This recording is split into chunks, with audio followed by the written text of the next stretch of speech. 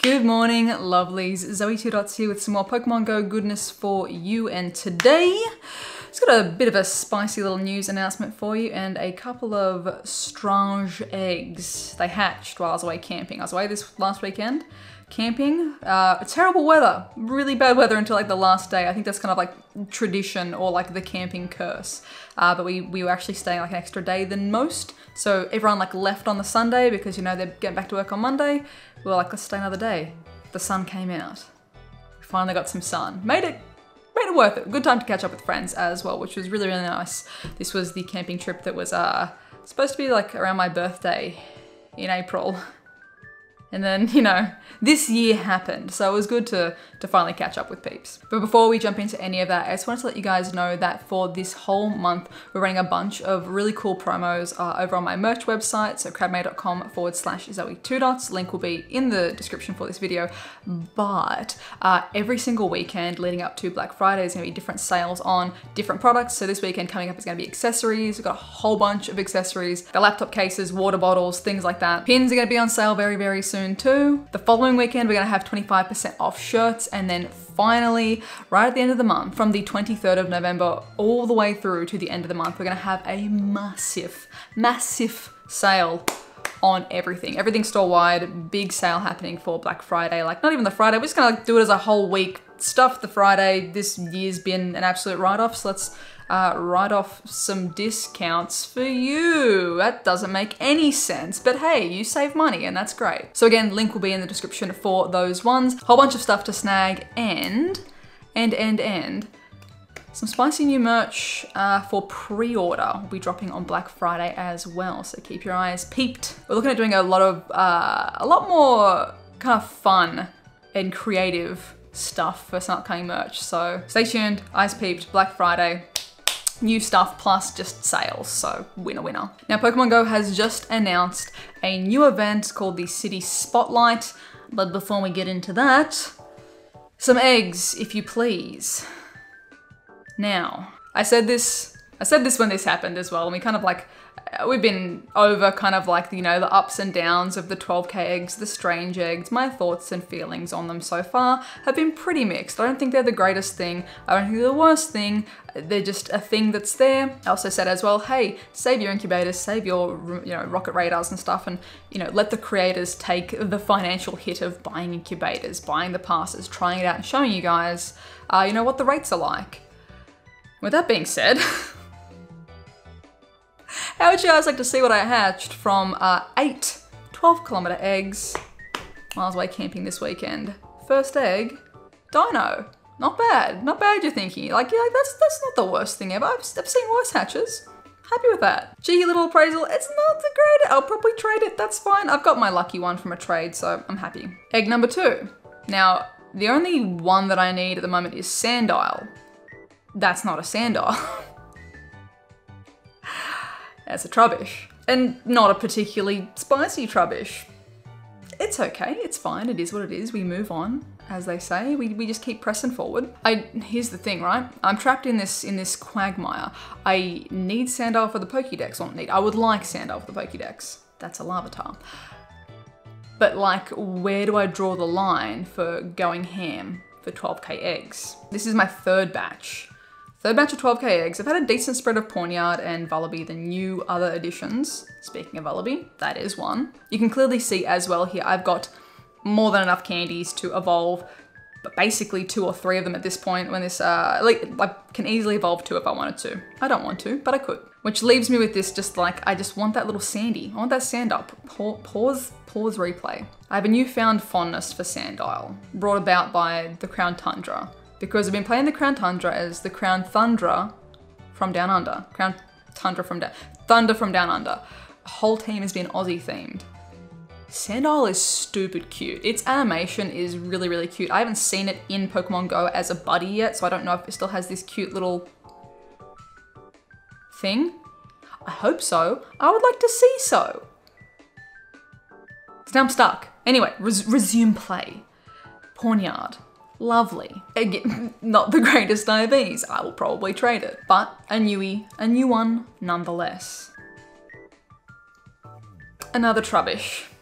Now, if you're a clever little egg, you might be sensing where this is going. Another Trubbish. Wowee, I sure do love that more Trubbish. Isn't that great? We've got another egg though. We could bring it in the home stretch with another Trubbish. Not a new Pokédex entry and not the Sandile that we desire, that we need / want. So that was 4 out of 8 eggs as Trubbish. And only 2 out of the 8 eggs as something new introduced in the Strange Eggs. And sadly, if I confer with the Sylph Road, it looks like Sandile is hatching at a rate of 2.1%, which is rough. That's really bloody rough, especially considering Sandile is one of the new Pokemon that has a 3-stage evolution. The rest are 2-stage, so Pawniard and Vullaby have, you know, burst themselves and then 1 extra evolution. Sandile is 1 of 3, which is kind of rough because even if you hatch one, like you're not going to hatch it with enough candy to evolve that one all the way. You might not want to evolve, or you might have 1 of each, going for a living dex, whatever it might be. It's pretty rough. According to the Sylph data as well, Vullaby is hatching at a slightly higher percentage than Trubbish, but you wouldn't know it from looking at my account. It is definitely the one that I've seen the most of, other than Trubbish though. Vullaby, I think I'm sitting on 4 Vullaby at the moment. Trubbish, I'm sitting on too many Trubbish. So I'm left in this spot. I think I might do 1 last full batch of 12Ks, and then after that, I'm really not going to be like hunting them down. I might just end up trading for a Sandile if a friend gets super, super lucky or whatever it might be. I'm someone who likes hatching eggs, but I like it when it's, you know, if this whole pool is like spicy, if we just like remove the Trubbish. Remove the Trubbish, the rest is fine. The rest is fine. Give it Trubbish out. You know what I mean? And spread that 17% of Trubbish across the other things. At least that way it feels like you're actually hunting for something, not just like, well, what am I gonna get this time? But anyway, I just thought you guys should know how those eggs turned out. Let's jump across to the City Spotlight event that's gonna be happening on the 22nd of November in 4 select cities. Now it says in the post here that Niantic has been working closely with the local health authorities for these areas to make sure that this is an event that can be done safely and it's not, you know, like a Go Fest or something where everyone's meeting in one park or things like that. It seems to be like one of those city-wide kind of spotlight feature events. Similar probably to what we were gonna be expecting. Had, you know, the St. Louis and all those Safari Zones gone ahead, there was, you know, that City Explorer Pass, which was highlighting raids at certain places, highlighting certain key locations, that kind of thing. It's not really like that specific for this, but just that general get out and explore your neighborhood kind of vibe, if you live in these 4 specific neighborhoods. So shout out to the countries who had, you know, the whole pandemic and quarantine thing on lockdown, because it's very clear that those are the countries that are reaping the rewards and getting these benefits. So on Sunday, the 22nd of November from 10 AM to 6 PM local time, if you are in one of these 4 cities, there's gonna be a free event and a paid ticketed event that you can participate in. Those cities are Tainan in Taiwan, Auckland in New Zealand, Busan in South Korea, and Kyoto, Japan. So congrats, thumbs up, you did good. I mean, like, what, Taiwan hasn't had a case of the virus since, what, like you guys smashed it out of the park in like May, June or something ridiculous. Taiwan's like back to regular life. I'm very jealous of Pierre's videos. He's having a good time, him and Megan. Slightly sad that there isn't an Australian city featured here, but I do understand that we're not quite to like perfect. We've done very, very well. There's been no community transmission cases in the Hunter region where I live, or the greater Hunter region where I live, for over 2 months, which is fantastic. I think it would have been a cool opportunity to highlight a smaller city in our region, like somewhere Central Coast or Newcastle, things like that would have been really, really cool. But I do understand that there are still people quarantining in Sydney and things like that. Maybe it's just not a great look at the time. Who knows? But congrats to these 4 cities. Here's what you can expect. For the free components, it is highlighted here that you and your buddy can enjoy a little bit of timed research. You can take photos of Pokemon to earn encounters, to earn a Poffin, some Stardust, and a Lucky Egg. You can spin Pokestops to receive a gift sticker, so this will probably be themed for the event. So I'm really curious to see what this looks like. If you're on my friends list and you get one, I'd love to see it. You can take part in an AR Pokestop scanning competition. We'll come back to this in a little bit, but you'll be competing against the other cities in who can do the most quests for scanning Pokestops. And the city with the most Pokestops scanned at the end of the event will receive a exclusive bonus afterwards for quarter hatch distance. Additionally, there will be special rewards for completing AR Pokestop scans. Again, we'll come back to this. For the ticketed component of the event, and this will cost trainers $5 USD or the equivalent, so like $20 million, yeah, Australian or New Zealand dollars basically is the conversion rate at the moment. So around like $7 in New Zealand, in Kiwi bucks, in Fush and Chup money. Not sure of the conversions for Taiwan and Korea and all that, but $5 US equivalent. The paid ticket will include everything in the free experience, plus these following bonuses. So Incense will attract Onyx, Lapras, Unown C, Nosepass, Rhyhorn, Doduo, Mantine, Pidgey, Pelipper, Pidgeot, and Stoutland. And if you're lucky, you might even encounter Shiny Unown C. So one of the unknowns gonna be popping out shiny, one that we haven't seen before as a shiny of the unknowns. They seem to be like, I guess, drip feeding the shinies out through different events. Quite a few evolved forms in there as well with, the Stoutland and the Pidgeot. So a nice bit of Stardust if they are spawning, relatively frequently off the Incense. So thumbs up for the star piece on that. There will be additional special research for the paid component. So the timed research is the free bit. The special research is ones that the research that don't disappear after the event is done. Special research is like always in that last tab on your research tab. Complete it to receive a Poffin, an Incense, a Super Incubator, 3 Lucky Eggs, a Lure Module, an Encounter with Lapras, EXP, and Stardust. So it seems like they're being pretty upfront about exactly what is in the rewards here. They don't specify, the Stardust or the XP amount, but it seems like they're being pretty specific with the quantities of rewards. So you know what you're getting for your money. It's not like, do it and find out. So I like the transparency.